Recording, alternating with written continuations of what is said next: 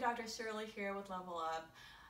The FDA has recently approved the use of two medications, hydroxychloroquine and chloroquine, to be used as a treatment for COVID-19.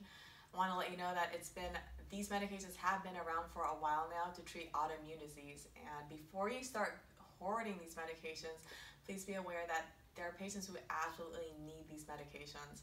And these medications have not been shown to be a panacea in terms of affecting mortality or transmission.